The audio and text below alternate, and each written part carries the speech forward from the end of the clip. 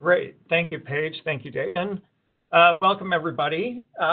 Today I'm going to be talking about satellite ammonia measurements, which are relatively new measurements compared to what we historically have measured by satellite. And we're going to talk today a little bit about the current status, what's available, and how we can use them, and also what do we still need a little bit more work on? Where should we use caution, or where should we decide the best practices are to use the data in certain areas or types of conditions? I want to also acknowledge Ray Wong, Shuwei Guo, and Christopher Beal. They are graduate students and postdocs in my research group who have done an awful lot of work with the Yazi and Chris teams in helping put together this presentation, and in general just trying to understand how can we get the most out of satellite ammonia measurements to help stakeholders. Okay, so why ammonia? I assume everyone on here has some obviously interest in ammonia, but if you don't, ammonia is really important because it's a critical precursor for aerosol species. Most of the emissions of ammonia are coming from agriculture, from either livestock waste or fertilizer application. The relative components of other sources, such as industrial vehicles, generally are pretty small. They may have local impacts, but generally ammonia comes from agriculture. And we often think of aerosol composition because of the way it's measured by mass, but in terms of the chemistry, it happens by mole. And because ammonia or ammonium, the particulate phase, is mass 18, when you normalize it by mass compared to nitrate, sulfate, and organics, it often is a very little sliver on the pie chart. But I just took this example, which is fairly representative of urban areas. So aerosol composition, ammonium is a really important component of PM2.5. And then once these ammonia aerosols go into the atmosphere, they can deposit through wet deposition, as shown up here in the upper right panel. This is from the National Atmospheric Deposition Program. You can see incredible amounts of ammonium deposition throughout the center and eastern part of the country. But also if you look at, say, the Sierras, you see wet deposition of ammonium, and also valleys throughout the west. In fact, in terms of nitrogen deposition, ammonia dry deposition, ammonium wet deposition are becoming the dominant sources of nitrogen to ecosystems as opposed to nitric acid and nitrate. So now that nitrate and nitrogen and ammonium and all forms of nitrogen combine and they go into ecosystems, and then you have this excess nitrogen deposition, which leads to all sorts of ecological problems, loss of diversity, eutrophication of surface waters. And what's shown in the lower right are kind of where is there excess nitrogen deposition in federal class 1 areas such as national parks. And by and large, with the exception of maybe around the Four Corners, every national park in the U.S. has excess nitrogen deposition. So we really need to understand how ammonia plays a role, what are the emissions, and where is it coming from. One other point, it's not just about ecosystem, and it's not about just about ammonium deposition. It also matters for air quality, and what's shown on the lower left is a recent study in Nature Sustainability that came out last year. And this study was looking at corn production and how air pollution impacts mortality. And they broke it up into total PM2.5, and you can see down here on the left that of the PM2.5, the secondary PM2.5, the biggest component is ammonia. So ammonia directly leads to particulate pollution. And in this case, they were focusing on corn, and they came up with the fact that corn leads to about 10,000 deaths every year just from this, largely because of increased ammonia emissions from fertilizer. Okay, so hopefully I've convinced you ammonium is important and ammonia, but what do we have that's out there? And in about 2007, the Ammonia Monitoring Network was put together. It currently exists of about 120 stations, although some are no longer operational and some are fairly new. But this shows the average ammonia, gas phase ammonia concentration throughout the sites that have a long-term record. And what you can see is by the warm colors, the yellows, oranges, and reds, again, it seems to match up pretty well with the center of the country.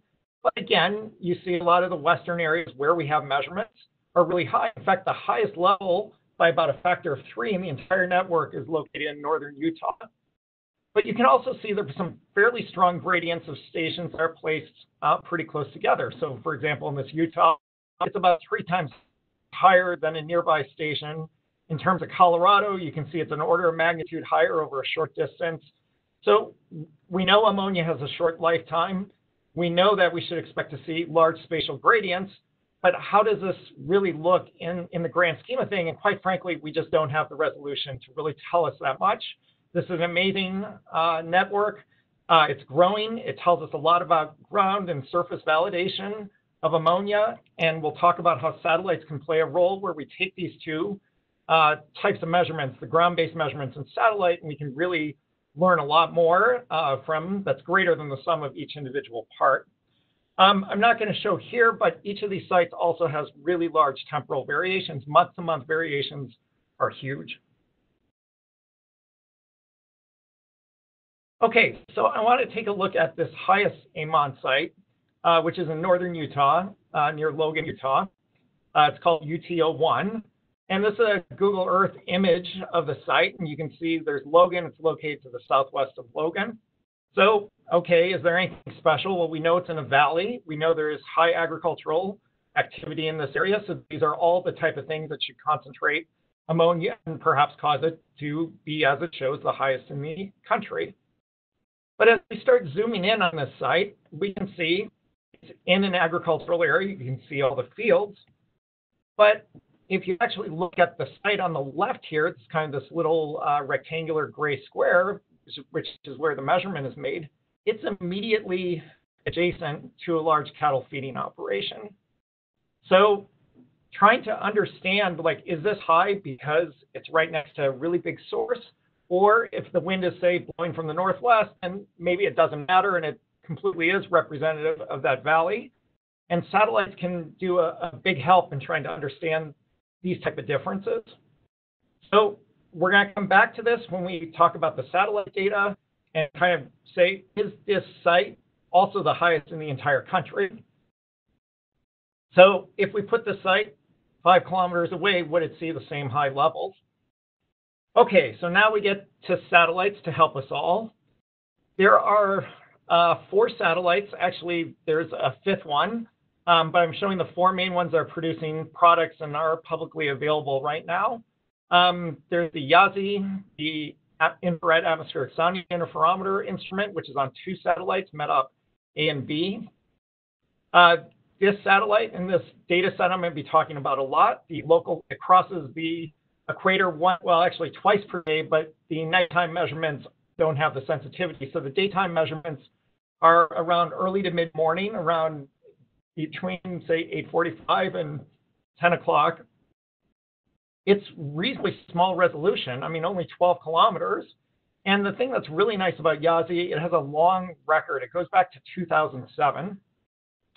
It produces a column. And for those of you who aren't familiar, column is looking at the entire amount of ammonia over the surface area of the Earth.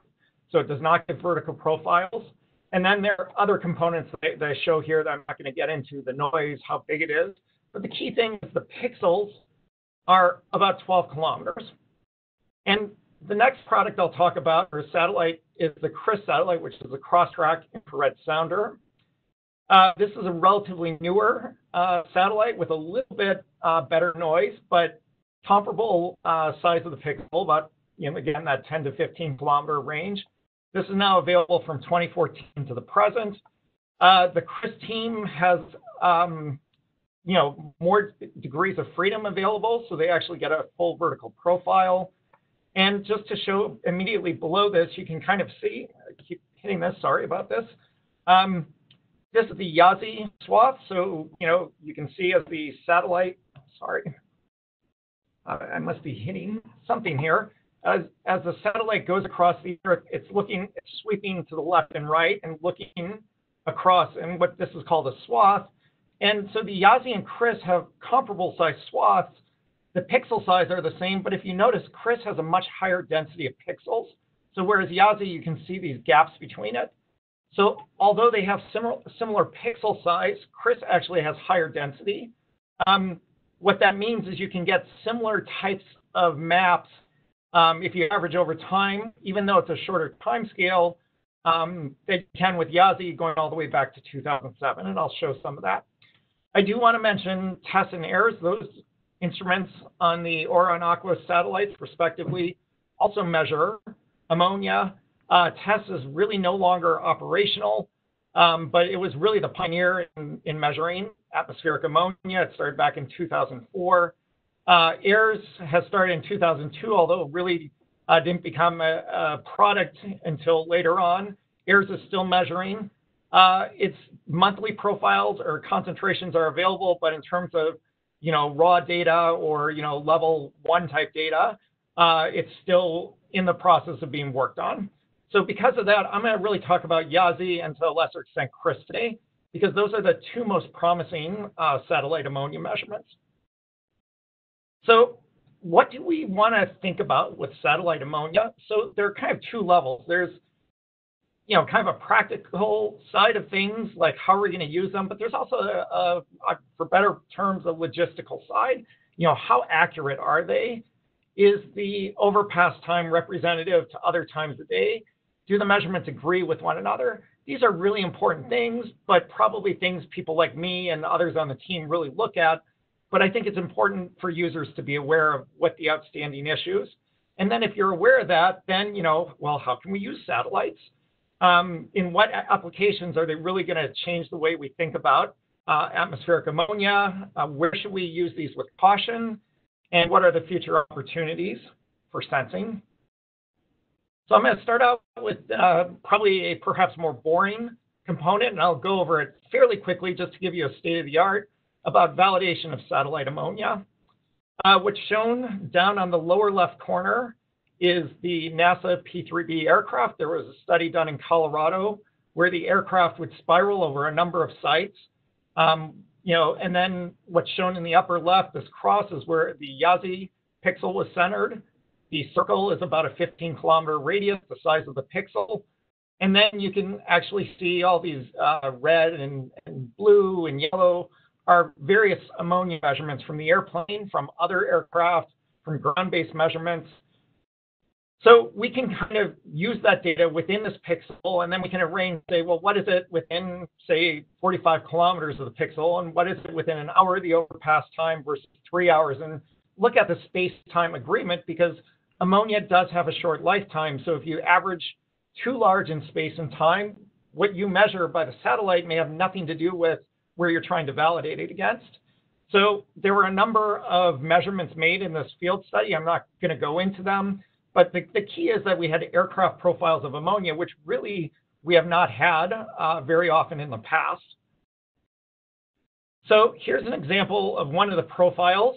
Of course, we're in Colorado, so the ground's at about 1,600 meters or 1.6 kilometers. This shows measurements of ammonia, and you can see it's highly variable. At first thought, you say, wow, this is a noisy instrument, but it's not. It's actually a really good instrument. It's just there is tremendous variability of ammonia, even within the atmosphere. Now, the aircraft went up to about 4 kilometers above sea level, and then it went back and flew elsewhere and did another profile, which brings us to an issue of, well, what's happening above 4 kilometers? I mentioned that Yazi measures the whole column, so how do we handle the additional 10 kilometers of the atmosphere that we don't have any measurements? So we first looked at 4 profiles, integrating only up to the mixed layer, so this MLH is the mixed layer height, and then using all the aircraft data, profile 2, that's kind of shown in blue, and then just assuming, you know what, above the middle and upper troposphere, there's nothing, so we'll just call it 0 from there on out. And then part 3 is let's just do a simple extrapolation from whatever concentration was at the highest altitude back to 0 at the tropopause. And then profile 4 is, well, if it's at 4 kilometers in the free troposphere, if it's 4 ppb, we'll just assume the free troposphere is well mixed and put that 4 ppb all the way up to the tropopause. Now, ammonia has a short lifetime. All the sources appear to be at the ground. There's really no reason to think ammonia should be really high up into the middle and free troposphere, with some exceptions. So therefore, probably if we just take the look at these assumptions, probably profile 1 is the best assumption. We know that aircraft data has some biases, and I'll talk about that and show that very soon. But anyway, we still evaluated all 4 profiles. So I'm just showing the first 3 here, but so what's shown on the left is the Yazzie column, and then on the right is the in situ column as you integrated the in situ profiles. And generally, you can see that if you look at the correlation coefficient, it degrades as you go to larger and larger, higher and higher amounts of ammonia in the atmosphere. As you bring that column up to the tropopause, you just basically start seeing a very low correlation. The best correlation indeed happens where we assume that all the ammonia is in the mixed layer. And, although this is somewhat circular, you could say, well, you assume that's the best, so you get the best data, but it's also consistent with our physical and chemical understanding of ammonia. So from here on out, we're just going to assume that all the ammonia is in the mixed layer, and even though the atmosphere or the aircraft measures ammonia above that, we're going to discount that as a sampling artifact, and I'll show why in a bit. But generally, you can see if you take this assumption, the intercept is very close to 0. I know that 8.7 times 10 to the 14 means nothing, but just consider that to be a really, really small amount of ammonia. And the correlation looks pretty good, and the slope is 1. And again, remember, we're talking about a satellite volume with perhaps a single profile from an aircraft. So there are space-time mismatches, but in general, it looks really good that I think we can trust these column amounts. So we've done various studies looking at, did we measure within 20 minutes of the satellite over past 1 hour or 3 hours? We've also looked at the spatial window. If we have measurements from the aircraft within the satellite pixel up to 45 kilometers away.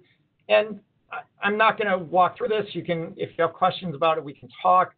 But generally speaking, as the temporal window decreases, the correlation gets better.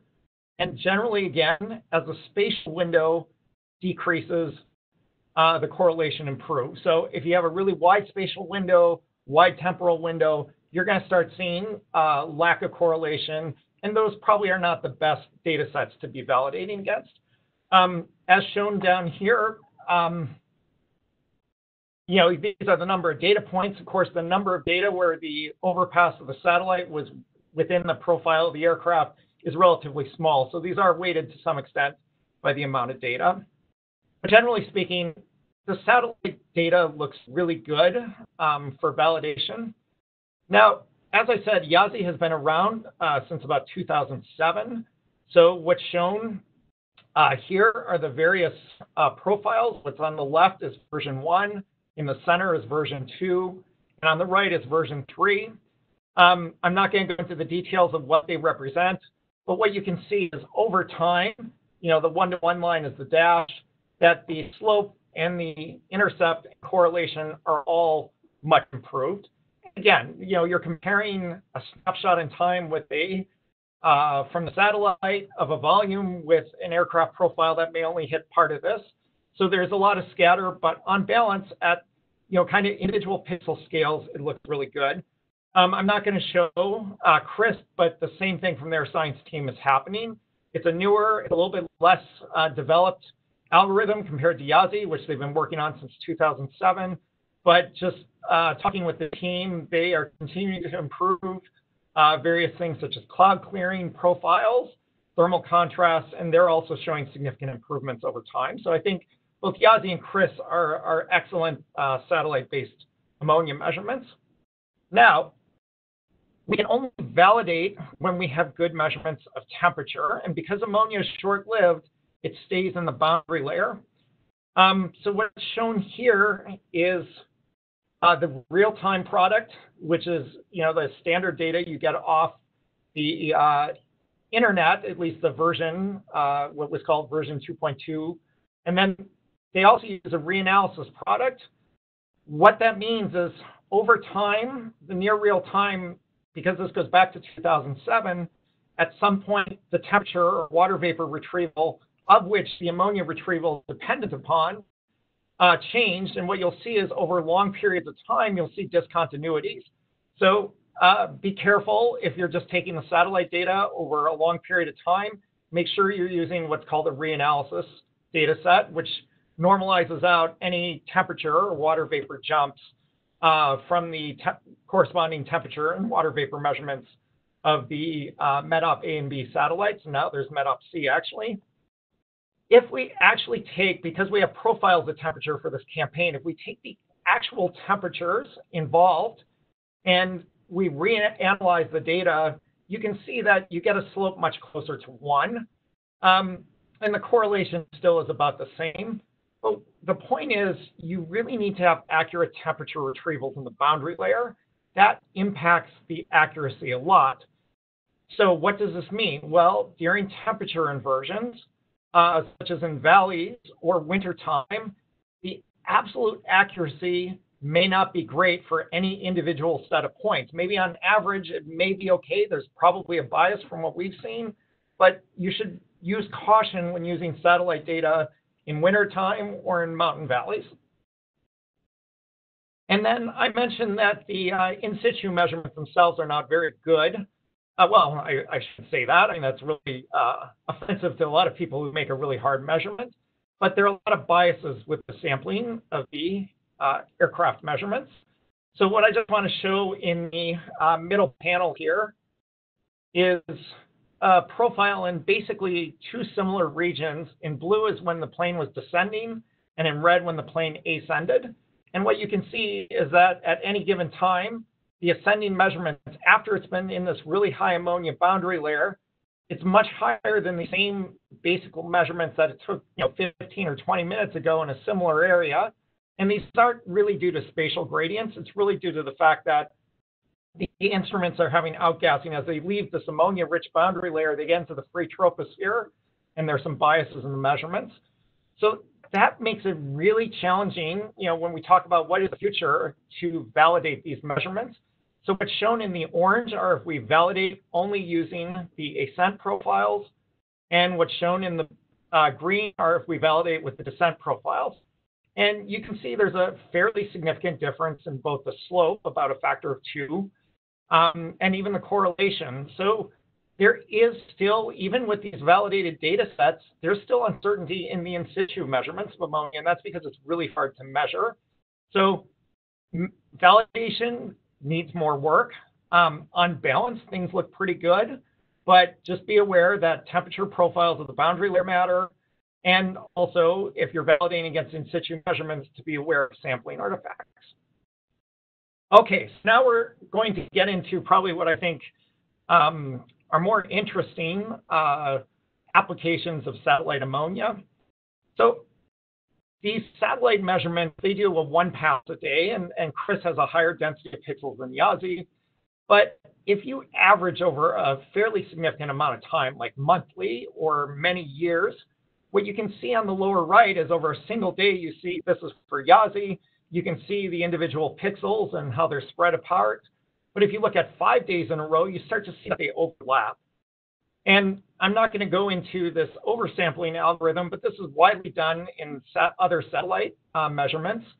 But if you start looking at how they overlap and the response of the detector to the satellite center versus the edges of the detector signal, you can come up with a way that you can actually get higher resolution than the native resolution or the pixel size of the satellite. So in this case, you're basically trading temporal resolution, you're giving that up, but you're getting increased spatial resolution. And with this approach, we can get down to about 2 kilometers. This is the approach that we have been using that I'll show in this talk. There are other ways that you can do that with very similar maps that you can get. So with this approach, we can really understand how ammonia is changing. So I'm going to give an example here. This is the state of Colorado from the Colorado Department of Public Health and the Environment. These are locations of feedlots as a function of size. Bigger circles are bigger feedlots, and then different colors are whether it's swine or dairies or cattle. This is the city of Denver right here. So we did this oversampling over the entire 2007 to 2016 Yazzie period. And what I'm going to do next is put the oversampling map overlaid with Northeast Colorado, so kind of the northeast quarter of this state of Colorado. And when you do that, you can clearly see where the high ammonia columns are almost identically located where the feedlots, where the emission sources are. It's not absolutely perfect, and I caution that this Yazzie data is over about a 10-year period. The feedlot was from 1 year, so feedlots may come and go. They may not be at their same size the entire time. But I think it's absolutely striking how good the agreement is. And this really is important for trying to understand ammonia emissions in the atmosphere. So this is the type of information you can get from satellite. So now I want to go back to that highest Ammon site in Utah. Again, it's located next to a farm. If the wind is coming from the farm, it may not be representative of that site as a whole. The X is the location of the site on this graph. If we do this oversampling algorithm in the Cache Valley, what you can see, according to satellite, the highest column amounts are actually in the northern part of the valley and not at that southern end. Now, does that mean Ammon is wrong? Absolutely not. Ammon is measuring a concentration. If the boundary layer is lower, by all means, your concentration is going to be higher. Satellites measure columns, so to some extent, satellites are invariant to how high the boundary layer is. But of course, for all things being equal, a lower boundary layer is going to give you a higher concentration. But what this also shows is satellite can normalize for some of these local effects. And, in this case, the Ammon site, I won't say it's unrepresented. In fact, there have actually been some in situ measurements that show the values it sees are pretty representative of the entire valley. And I would say that's actually broadly consistent. There isn't a strong gradient across the valley, but satellite can help in this regard of taking one site and putting it in the context of a much more regional, even local scale phenomena. So I told you this Ammon site had the highest concentration in the entire network.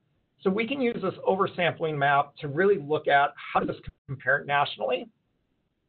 So what's shown here are the average ammonia columns from Yazzie taken over the entire time frame. This is about effectively 2 kilometer resolution. You can see the Colorado site that I just showed before. Here's the Cache Valley site. We can look at the ammonia maps for the columns. Now, these aren't concentrations, they're columns, but we can get some information about the size of these maps of ammonia. So the 95th percentile is about 8 times 10 to the 15 molecules per centimeter squared. I know that doesn't mean anything unless you use the satellite sense, but if we use that value for the highest 5% of the ammonia columns, there are, by definition, using that, about 93 hotspots. The median area of a hotspot, the areal weighted, is about 130 kilometers, and the typical length scale is about 30 kilometers. So these ammonia spots are incredibly small. I mean, sure, the Central Plains, which is the highest when you weight the column by the areal extent, that it looks pretty big. But I mean, look at Colorado, look at the Snake River Valley in Idaho, in Washington. Again, the San Joaquin Valley is large, but then there are also smaller hotspots. Lancaster County in southeastern Pennsylvania, the hog farms of North Carolina. Ammonia maps, the ammonia is going away very quickly.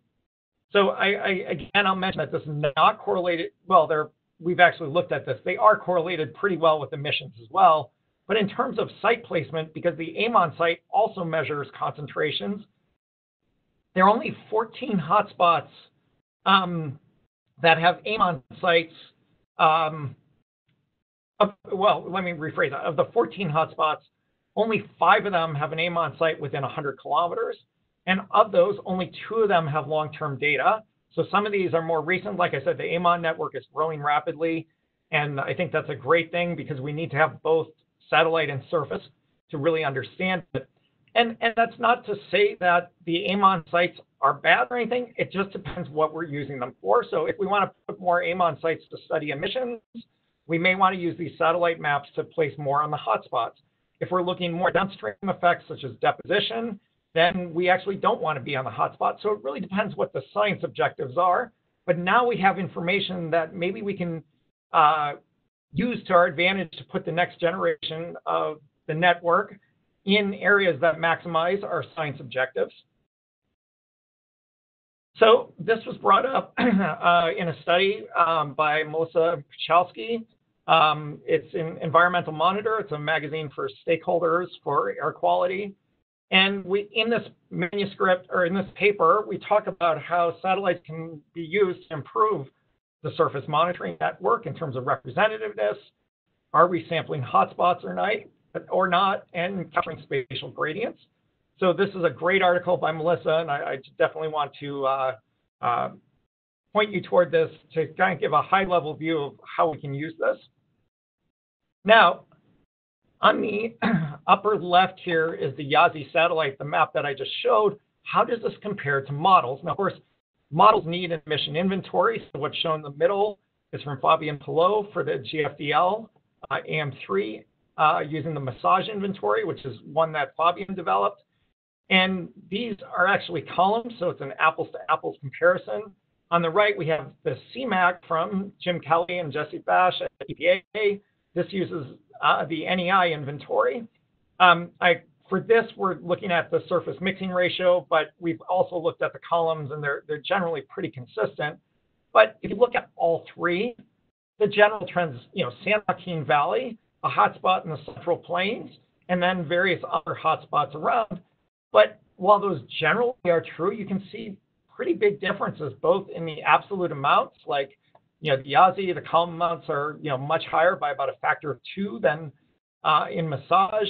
You can see difference in the relative intensities of different hotspots. In CMAC, at least the concentrations are comparable, say, to Iowa. And massage, it doesn't look like that. And Yazi, the column amounts, again, are also much different. So there are differences in the hotspots. There are differences in the amplitudes. And as you can see, there are differences in the spatial patterns. And I think this is one area that satellites can really help refine emission inventories. So the next question is, I showed validation of Yazi, but how do Yazi and CRIS compare? So what's on the upper left is the Yazi, the most recent publicly available version, 2.2R, that's using that reanalysis data set. So it normalizes out any discontinuities from temperature or water vapor from the satellite and uses the reanalysis data set to get a more temporally consistent data set. And then on the right is the CRIS using version 1.5 for a shorter time frame, but assuming the interannual differences are relatively small over these time frames, which they generally are, you can see again very qualitatively good agreement. The hotspots show up, but then if you start looking at the absolute difference in the columns, and for this I just compared the CRIS columns because Yazi doesn't report a surface concentration. But there are some differences. If we look at the ratio of these two in the bottom center, you can see that, so a ratio of 1 means Yazi and CRIS read the same. So you can see where it's red. That's a good sign. We like red because that's basically saying Yazi and CRIS are seeing the same thing. Over a lot of these hotspot regions, Yazi and CRIS do see the same thing. Where they differ is it looks like in these areas that are much lower concentration. This may have to do just with the, basically the zero of the satellite. So there are differences, but where we probably use them most, they're actually pretty good. I mean, over the San Joaquin Valley, they read 1 over some of these hotspots. And I'm going to focus on Colorado here. So on the left is Yazi. In the center is CRIS. And then again, the relative difference between them, again, in this ratio of Yazi to CRIS, red as 1 is what you want to see. Again, over the hotspot region around Greeley, it's 1. Along the South Platte River Valley, it's 1. With these feedlots out in eastern Colorado on the plains, and Kansas and Nebraska, it's close to 1. So I think this is a really good sign. Where we see differences are areas where there's really low ammonia, like over the Rocky Mountains. So a difference of, in this case, CRIS is reading a much higher value, but it's a much higher value of a very small number. So I would say in general, over the hotspots, Yazzie and Chris are very consistent with one another, which is good for inversions. But annual maps don't tell you anything because ammonia is incredibly, the emissions vary by season. So what we show here are the monthly integrated Yazzie maps at this 2-kilometer resolution. And we can basically see how agriculture is breathing. So I'll let it start here in December and January and winter. The only real hotspot is the San Joaquin Valley. But then as you get into spring, you see these blooms in the Central Plains. They slowly move northward up into the Midwest. And then they start retreating back to the Central High Plains by July. And then the emissions start going down, although there are some peaks like in southeastern Pennsylvania in the fall. And then as it cools down, the volatilization, which is where most of the ammonia is coming from, goes down. But I think it's amazing. You're watching agriculture breathe from satellite. And so often we think satellites are NOx and SOx and CO and ozone, which are all great and are much more mature. But those are all fossil fuel, which are important, of course. But agriculture contributes an awful lot to air quality and greenhouse gases as well. So I think satellite ammonia can really be useful for quantifying as a tracer of agricultural activity. But you can really see the dynamic, how these patterns shift with every month and how they retreat and how they intensify. And I want to focus a little bit more into that at the end here. So this is for the entire U.S. So the seasonal pattern, what's shown on the left is the absolute difference in Yazzie between the maximum and minimum. And the point I want to make is in most of these hotspot regions, the difference is on the order of 10 to the 16 molecules per centimeter squared.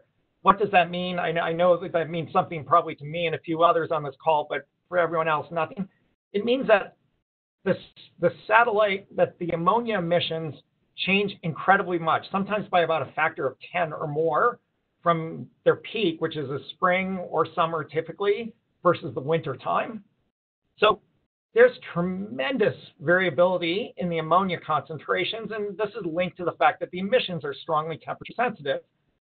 So what's shown on the upper right is we did a clustering routine, and basically you can kind of look at the patterns, like where are patterns consistent with their nearest neighbors.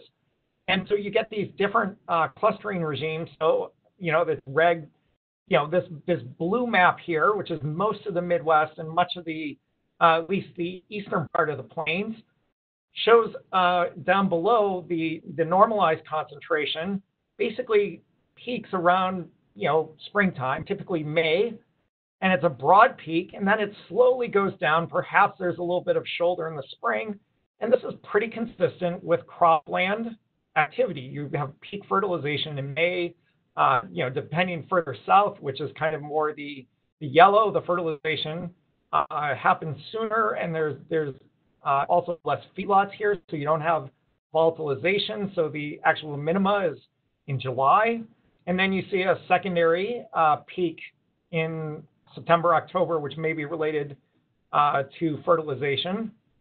In the western part of the U.S., the western high plains and the Intermountain West, if you look at the red and the greens, what you can see are much sharper peaks. You don't see the springtime peak. You see it's much sharper compared to the blue. And, in the northern part, it peaks in August. In the southern part, it peaks in July. And this is related to the fact that there are a lot more feedlots in this region. The hottest temperatures are July and August, which is consistent where the emissions are hottest in July and August, which is when the emissions are the highest. And indeed, that's when we see the highest column abundances from Yazzie. So you can really start to see regional differences. Now, of course, there are feedlots, a lot of feedlots actually in parts of Iowa, and it's mixed croplands with feedlots. So in that regard, you do see the fertilization of cropland peak, but there still are emissions in the summer, which is why this blue area, these mixed areas, often have a very broad peak. But we can use these temporal patterns and spatial patterns to help constrain emission inventories. So related to that, so what I just showed is up on the top here with Yazzie, and then what's shown down below are basically CMAC AM3 and the AMON network. And I'm just going to quickly go through and state that basically CMAC and AM3 show general trends, but they're much narrower and don't show the diversity of these. So we can look at individual hotspots, again, comparing Yazzie with CMAC AM3. Now here are the total columns for California. We also have the AMON site, but that's also up in the foothills about 300 meters higher. And you can see for the San Joaquin Valley, there's some differences with AM3, and I'm just talking about the shape here. I'm not necessarily talking about absolute values. But then you get into central Kansas, western Kansas, and you can see AM3 is sharper compared to CMAC for the column amounts compared to Yazzie. And then this is Lancaster County, Pennsylvania, and you can clearly see both AM3 and Yazzie show this double peak due to fertilization in spring and another fertilization peak in the fall, whereas CMAC, based on the NEI, is much more flat. So we can use these observations to really constrain. And by the way, your choice in the eastern U.S. of whether you have high amounts of ammonia, say in March and February, relative to what the models are showing, make a big implication on PM2.5. So just to finish up, I think ammonia is great for understanding spatial temporal trends, for improving inventories. Currently, this is done at the county level, which is data collected by states and different data sources. So I think ammonia, satellite ammonia, is great for constraining those. It's also great for constraining the next generation of ground-based satellite measurements.